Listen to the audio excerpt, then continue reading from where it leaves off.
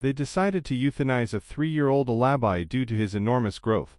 The man decided to save him against all odds. Initially, a 3-year-old Alabai, named Kenzo, was considered too giant for his small house, in which he lived with the friends of his owner, Jamal. His enormous size frightened passers-by so much that people instinctively crossed to the opposite side of the street when meeting him. Owner Kenzo decided to seek support and recommendations for solving this complex problem from his old friend Jamal. The dog owner began to fear for his safety and the safety of household items, since even an accidental turn by Kenzo could lead to things falling from the shelves. Keeping such a large dog had also become financially burdensome. Faced with the reality that it was unlikely anyone would want to adopt such a huge dog, Kenzo's owner considered euthanizing him. However, Jamal decided to take the dog in, thereby giving it a chance at a new life. Initially, his decision somewhat frightened both his family and neighbors. However, over time, Kenzo showed himself to be a surprisingly calm and well-mannered dog, who even became the protector of Jamal's daughters. Now that Kenzo is standing on his hind legs,